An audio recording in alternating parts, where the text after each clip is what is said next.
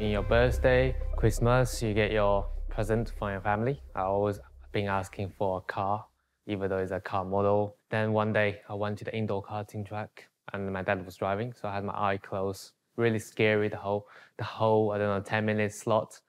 But then after I finally, got my first try by driving myself, that was at the age of probably only 7 years old. And then I absolutely loved it. So I started to go there every day and I started, to be more interested into that motorsports. 一直到2003年，当时国际汽联决定要在中国开始举办 F1 赛事开始，那么中国真正的方程式的赛车运动就快速的发展起来。When I was younger, before I moved to UK, I literally went to every Grand Prix in Shanghai. By then, I didn't even started karting, even started racing yet. I know nothing about motorsports. I was just, a fan of cars. So my dad said, we have, tickets to go to the Grand Prix, and I don't know what's Formula One.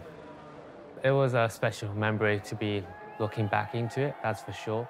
Holding Fernando's flag, and actually this year I got to drive his car as well, so it's quite an impressive journey all the way from then to now. Obviously there's a lot of news going on back home, not just from sports media, from in general. I don't mind, all that sort of stuff. As a young driver, having people supporting you is always a huge motivation from my side, and it's always great to have them on board. It was pretty hot, but yesterday was worse. Yeah. Today was more the wind, it was difficult to drive. I think F1 is going to be super hard.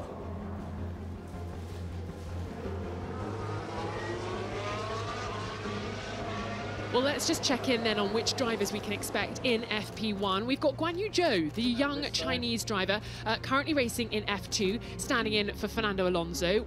Jumping in a Formula One car when it's a new experience for you is an emotional time, especially when you've worked so hard to get there. It's a life's goal, it's a life's dream to be here, but actually they still need to perform. Big moment to get in a Formula One car and drive it at speeds around the Red Bull Ring.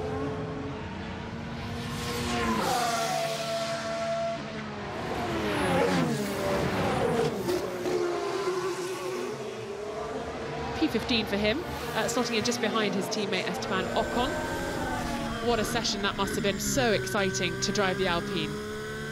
Thank you so much everyone for this experience. I absolutely loved it. No worries, mate. Good progression. It was a good opportunity when you have 2 weekends in a row in the same track to give the FP1 to the young drivers. So, let's see if later in the year there are more opportunities for you.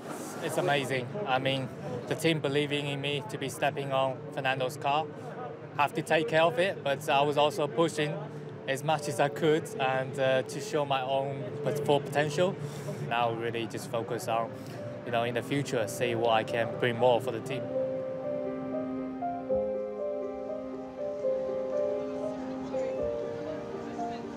Firstly, it's a huge honor, to represent my country, to be also the only Chinese driver in the Formula 2 paddock in the recent few years.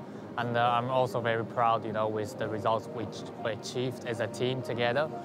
And, I'm super pumped up. Every race weekend is quite challenging for all of us, and I try to adapting as quick as I could, especially in the first year of Formula 2. And now to be the championship contender means quite a lot. It means all the reward is paying off. So I hopefully, to get it all together and to be ending up the championship in a high.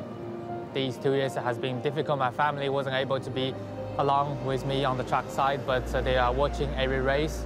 I'm just really happy, having them always behind my back. And my goal, to become the first ever Chinese Formula 1 driver, and hopefully that dream can come true one day. UK is kind of my second home because, when I was a kid, I moved to UK, not just for racing, also for study. Still quite a lot different culture, but overall, I feel it's very home, especially when we go to Silverstone. It's like kind of like a home track for me. Thank you, Guanyu. Thank you. Good weekend. British people love motorsports, and that's why I love to live in this country. If one day I'll be on the grid together with all these current F1 driver world champions together, it's like a young child dream become true, because that's my goal, that was the target, that was the reason I started all my racing career, is to achieve that. And yeah, we've been working hard, pushing over the limits day by day, and if that comes true, I think that means everything is paid off, not just for myself, for my family, for everyone who supported me on the back, also for my country, to be the first ever driver representing China.